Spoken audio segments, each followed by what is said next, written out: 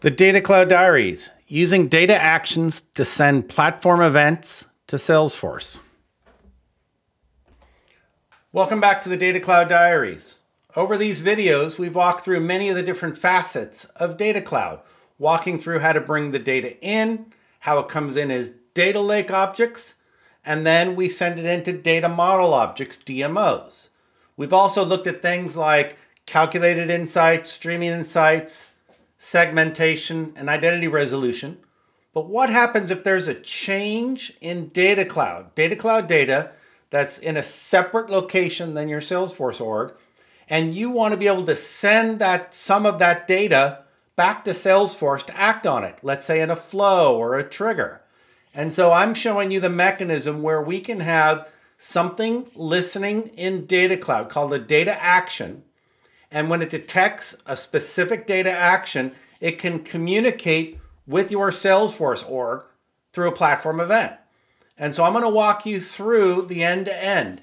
Data coming in to Data Cloud, coming into the data stream, the data lake, data model, and then I'm going to show you data actions that with a data action target that are listening and then throwing an event, and we're going to catch that event in our standard Salesforce Core org.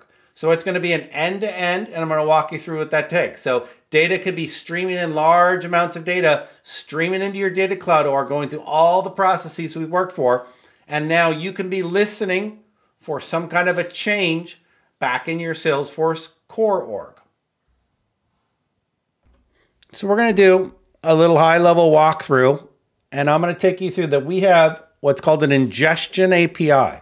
So I went to Data Cloud Setup into this Ingestion API, and it's for airport traffic. And we've talked about this in many other videos, that I'm using airport traffic coming in real time if I'd like it from airports.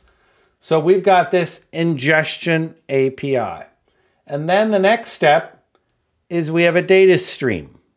And here is a data stream which maps to that data coming in. So instead of reading through, let's say, an Amazon S3 bucket, I'm actually doing a push mechanism where I'm pushing the data through the Ingestion API. And I've shown you in past videos that I can push it singularly in small blocks of records, and I can also push it in large blocks using its version of the Data Cloud Bulk API.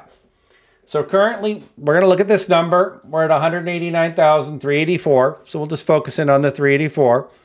These are how many records I have pushed into this API. Now, what we've got is in the data model, we have the DMO. We already have a DLO, data lake object. I can show you that. So here, we're going to have data lake objects, and what we're going to have is these data model objects. So the data lake objects are defined by the data stream.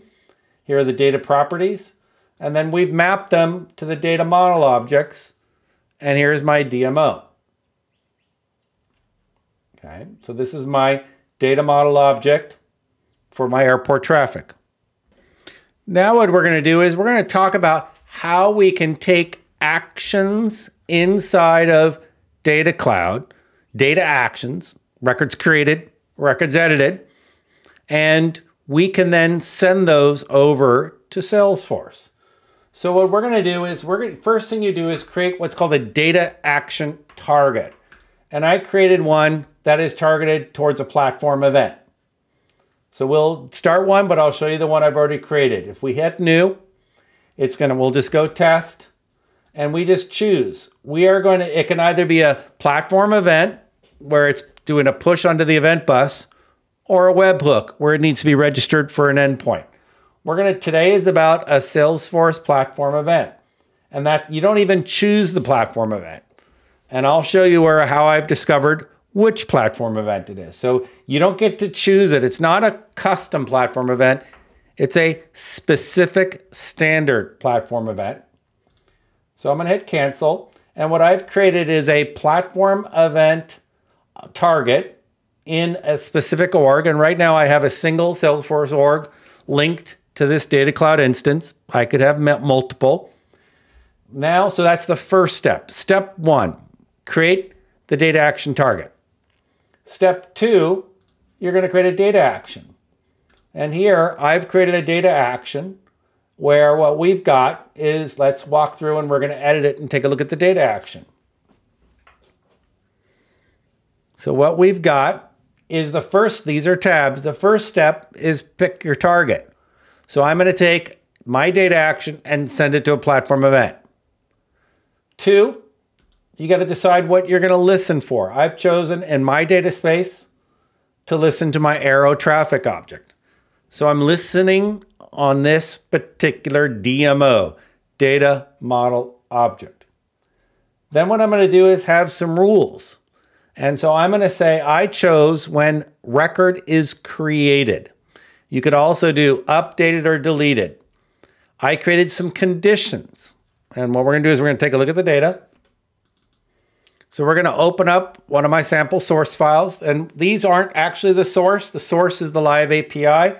But I've been streaming them to the CSVs in my bulk data load. And this is showing you some of the data in an easy to scan. You'll see that there's a traffic type departure, and then there is the data that I'm bringing in.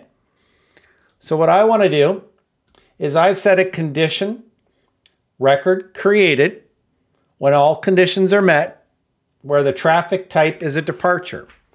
So I want to know any departures leaving Phoenix as they are created.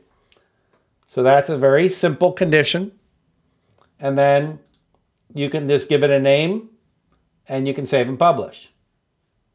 So what we have is a very straightforward action, listening for new departure records.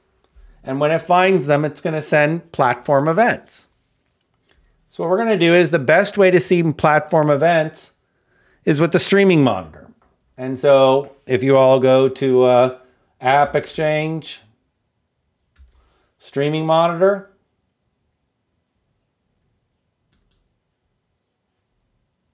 the Streaming Monitor is a great thing by Salesforce Labs that will allow you to see platform events in real time. So what I've got right here is this is the Streaming Monitor. I'm going to refresh so you see it fresh. And what you do is lives inside the browser instance. So the browser has to be open for the Streaming Monitor. We're going to subscribe to a channel. And the great thing about this tool is it can subscribe across a variety of push topics, generic events, standard platform events, custom platform events, even CDC events. What I have discovered is that when you send these data actions, they go to standard platform events. And I've discovered that they go to data object data change events. So this is the kind of the secret sauce, is knowing that it's a standard platform event, data object data change event. Now I want to see some past events. So I'm going to do replay past events, and we're going to subscribe. And what we're doing is we're subscribing to the event bus in this org, and you'll see that I've got 27 pre-existing platform events using the replay ID of past events. These are on a timeline, and if I hover over them and click, I can see arrow traffic data coming by. So these are platform events that are hitting my standard Salesforce Core org that are generated by a data action event. So I can start to click and see these. Now these standard platform events, I could wire in a flow, a trigger, and be able to have actions taken in Salesforce Core org based on data changes. Now what we're going to do is we're going to watch it in action. So we're currently listening to the Streaming API. We've had a replay ID of 27 past events. And that's one key number. And we come over to our data stream. I'm going to refresh. And we see 384. So what I'm going to do is I've been using in Visual Studio Code a little program that is going to, as you've seen in past videos, it's C#. It's going to make a call out to the Flight API. And then it's going to then push it to the Data Cloud Ingest API. So it's going to do an insert into Data Cloud, immediate insert. This is code I've wrote and I've shown it in past videos. We're going to set up a new time. So I was sending 23, December 7th at 1400. We're going to send in data at 1500 coming in from Phoenix. This is going to be arriving a 10-minute window of arrivals and departures at this particular time. This is data I've not yet retrieved before. What we're going to do is we're going to save this and we're going to run. So we're going to run the 10-minute window on that date. We're going to watch the debug.